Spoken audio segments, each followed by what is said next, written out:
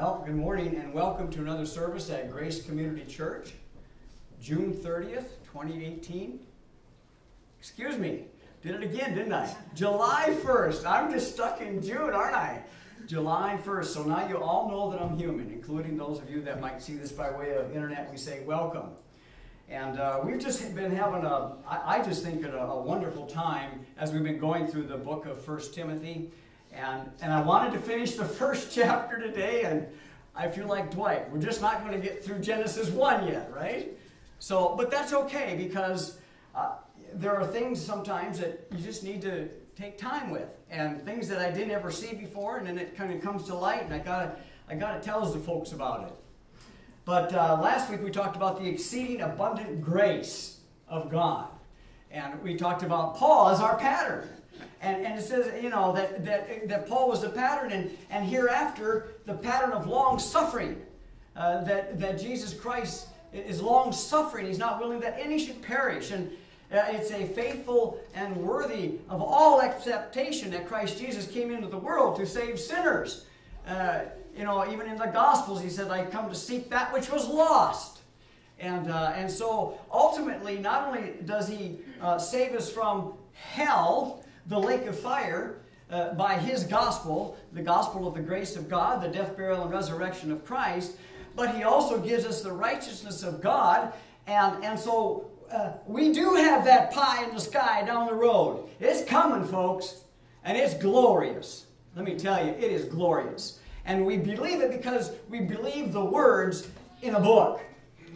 Now, this is interesting. When we get into verse 17, it says this: "Now unto the King eternal, immortal, invisible, the only wise God, be honor and glory forever and ever. Amen." And when, you know how I do these word studies and these phrase studies, because I have the software and ability to do that. I like to share that with you. But in the Old Testament, if you just take the words "the King" and capitalize K, the King, it shows up 14 times in the Old Testament, and I believe 16 times in the New. But let me give you a sampling of that. The King of glory, 4 times. The King, the Lord of hosts, 7 times. The King of all the earth. The King of heaven. The Lord, the King of Jacob. The King of Israel. That's the Old Testament. In the New Testament, the King of the Jews, 7 times. The King of Israel, 4 times. The King that cometh in the name of the Lord, 1 time. And then in our text, the King eternal. And then in 1 Timothy 6:15, I think kind of the granddaddy of them all, "Which in his times he shall show who is the blessed and only potentate." I just love saying that word. You know, it just means the supreme of the supreme. You know what I mean? The potentate. The King of kings and Lord of lords. Does anybody else know where there's one more time where this is mentioned? The book of Revelation. The King of kings and Lord of lords. So we know that prior to his incarnation, we're talking about the King of glory, the Lord of hosts, the King of Jacob, the King of the Jews. When he comes on and takes in flesh, he empties himself of his glory and becomes the God-man. He then too is called the King. He's the King of all the earth. He's the King of heaven. I know that as grace believers, we see him as head of the body. And to Israel, he is the King of Israel. But there's a sense in which he's the King of the universe. Amen. And we know him as the Lord Jesus Christ. That's how we know him today. And I said this every message, and now we know that he's been resurrected and he's seated at the right hand of the Father, and he's ever living to make intercession for us as members of his body. I mean, how does it get any better than that? That means that God does not allow anything to come into your life or permit or cause anything to come into your life without his ultimate purpose for your life. We need to accept that and believe that. So when we get into this, I'm going to do this just a little bit backwards. Yeah, that kind of fits, don't it? I want to, because there's adjectives here that describe God. The King eternal, immortal, invisible, and the only wise God. Be honor and glory forever and ever. Amen. Now, I don't do this every Sunday, and I'm not going to do this every Sunday, but I do want to give you something to think about again. And I have to give you, again, a little bit of history of your Bible. You see that where it says I'm going to do it backwards. You see where it says the only wise God? And that's just kind of fun to do. There's 2 verses that use that phrase, wise God. In our text, now unto the King eternal, immortal, invisible, the only wise God, be honor and glory forever and ever. And then of all places in Jude, which chapter in Jude? Oh, that's right. There's only one chapter in Jude, verse 25. To the only wise God, our Savior, kind of nice to add that, didn't it? Be glory and majesty, dominion and power forever and ever. Amen. Now, that's just kind of an interesting thing to look at. Now, what we want to do too, I want to show you something that I was just meditating upon this, and I want to see what you think if that word wise is important or not. So, here we go by definition. I got it highlighted for you. It means properly having knowledge. Who has knowledge? Who has all knowledge? And what do we call that? Having all knowledge. No, that's all powerful. Omniscience. Okay? Properly having knowledge, hence having the power of discerning and judging correctly. Or of discriminating between what is true and what is false. Having the power, because he has all knowledge. So, according to this definition, is any of his judgments or discernments or any of his statements or any of the ways that he deals with man, past, present, or future, are any of them wrong? No, they can't be, can they? So when it says here that he is the only wise God, it gives him the authority to be judge over all the earth. We found that when Abraham was dealing with talking face to face with God, Abraham was talking to him about Sodom and Gomorrah. And he starts his deal about, Lord, if there's 50 righteous in Sodom, will you spare the city? Yes, I'll spare it if there's 50. And he gets all the way down to 10, doesn't he? And if there were 10 souls in the city of Sodom that were righteous, he would not destroy it. Is that not the grace of God demonstrated? And after that last thing, Abraham went his way and the Lord went his way. But I want you to see Genesis 18:25. It says, that be far from thee to do after this manner, to slay the righteous with the wicked. And that the righteous should be as the wicked, that be far from thee. Now look at the next phrase.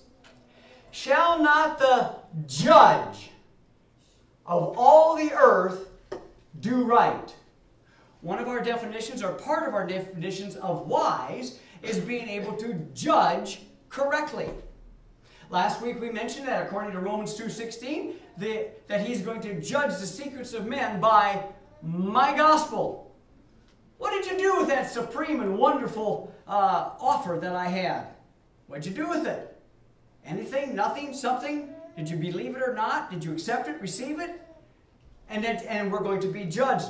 Not us, but unbelievers will be judged by that. And so shall not the judge of all the earth do right? Why can he judge right? Because he is a wise God, and we can interpret then that he is omniscient. He doesn't make mistakes. Now, I want to do this, and this may be all the time that I have to do. I want you to see something, and you can tell that it's kind of and you may not agree with this, okay? And I'm just going to say that up front. Because we've been doing some things in regards to the scriptures.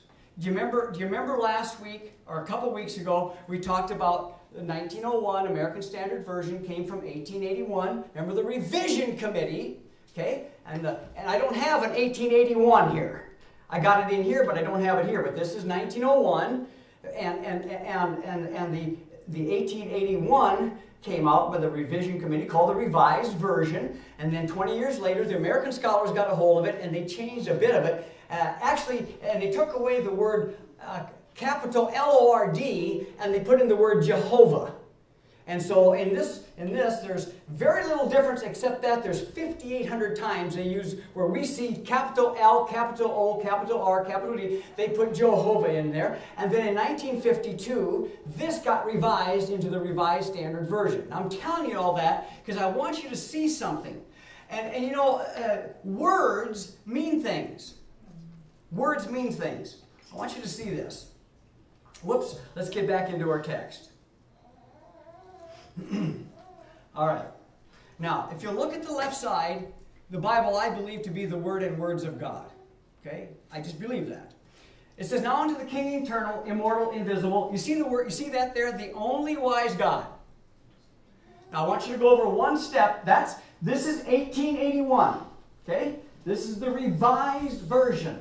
A group of people got together, and Mr. Westcott and Mr. Hort gave them a copy of their critical text, and they infused that into their translation. That's what happened.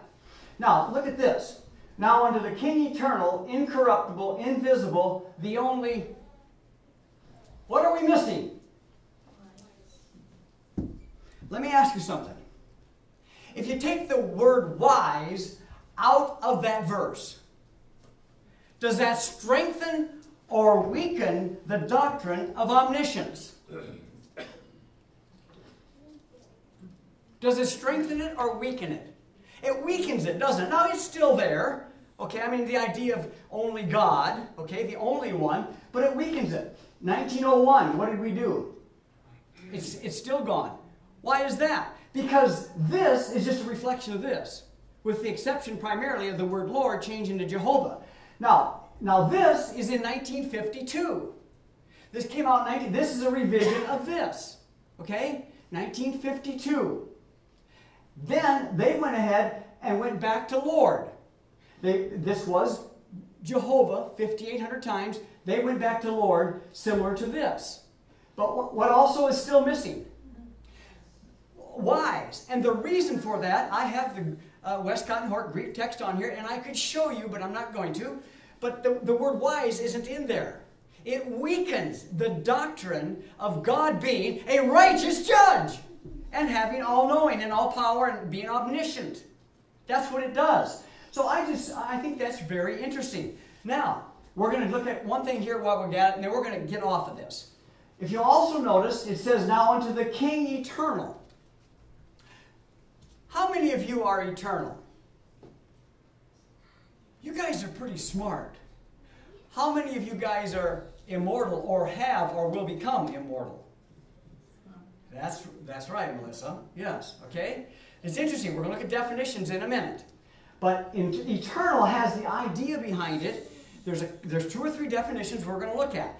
And the first definition is having no beginning and no ending. And you were right. That doesn't fit you in that first definition, does it? You had a beginning, but you're not going to have an ending. Okay? That's interesting, isn't it? So these gentlemen here, we still got it, don't we? Now under the King eternal, right? So what they're saying is God, the King, the Lord of hosts, the God of Jacob, the God of Israel, the God of heaven, the God of earth, He is eternal. He always has been and always will be. So it strengthens or it leaves intact the doctrine of the eternal existence of God. He always has been, He had no beginning, and He has no end. So everybody else does pretty well, except in 1952. We didn't like that. So we had to revise that a little bit, and now it says, to the King of ages. Now, is that the same thing as saying that God is eternal? Or the King is eternal? Well, you could say He's all the ages combined, and yeah, He's a... Does it weaken or strengthen the doctrine of the eternality of God. It weakens it, doesn't it? Now, it's still there. You could make the argument for that. But I wanted to show that to you. I think that's interesting stuff. And I think my opinion, this is not necessarily all of your opinions. I'm not speaking for the church per se. I am a filler of the pulpit. I'm not the pastor here, so to speak. But my conviction is there's some corruption that has gone on.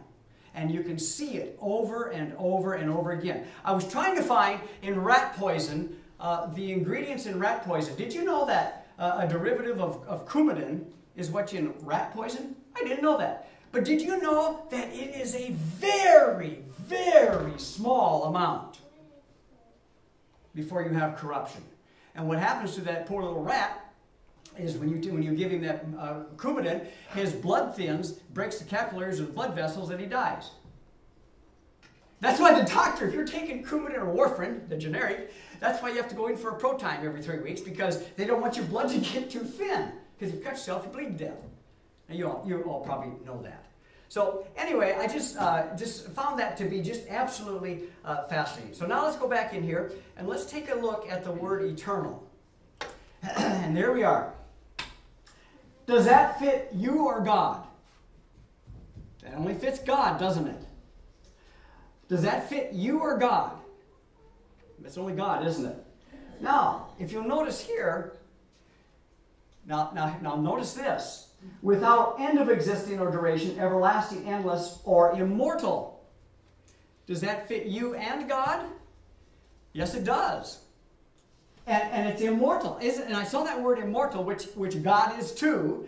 But it not only does it mean no end of existence, if we look at the word immortal, which God is, we find out that it says it has no principle of alteration or corruption. Okay? So, in Acts chapter 2, Peter's preaching, and he says, as David says, I will not suffer my Holy One to see corruption. See, his body was not going to rot in the tomb. He was there 3 days and 3 nights. His body he went into hell. We know that. The Bible says that. Now, you were given what kind of life when you trusted Christ? Eternal life. So we can put the word eternal in front of life because we're not talking about the first part of eternal, no beginning, no end, or we're not talking about that. Now, where it says about immortal, no principle of alteration or corruption, exempt from death, having life or being that shall never end, as an immortal soul. Now, your soul, everybody's soul is immortal. But your body is not immortal yet, is it? When does your body become immortal in that sense, eternal? When does that happen? Yeah, and the passage of Scripture is 1 Corinthians 15, isn't it? For this mortality, he's talking about the changing of the body. For this corruption must put on incorruption, and this mortal must put on immortality. And then our bodies, the dead in Christ, shall rise first. Then we which are alive shall remain and be caught up to, and we shall be changed in the moment, in the twinkling of an eye. That whole passage here, 1 Corinthians 15, 53 to 58, you all know it by heart. But that's when your body is going to enjoy immortality, and in that sense, eternal. You could say you're eternal at that point. Now, you're eternal, your soul is anyway. The ironic thing, or the interesting thing is that the unbeliever is also given an eternal existence. It's just, where does the unbeliever spend that eternal existence? And if we're listening to the preacher in Arkansas, there is no such thing. When you're dead, it's done. But if we will read Revelation 14 or Revelation 20 or Matthew or Mark chapter 9 or Matthew 25 or 1 Thessalonians chapter 2 verse 8 and 9, when God comes back in vengeance fire, taking vengeance on those that obey, know not God nor obey the gospel of our Lord Jesus Christ, who shall suffer eternal torment, eternal punishment. So the soul is immortal. Others would teach you that the soul dies. We call that soul sleep. So this king that you and I worship, and he is now the head of the body in this age. He is eternal. He is immortal. And he is invisible. He is not perceptive to the naked eye.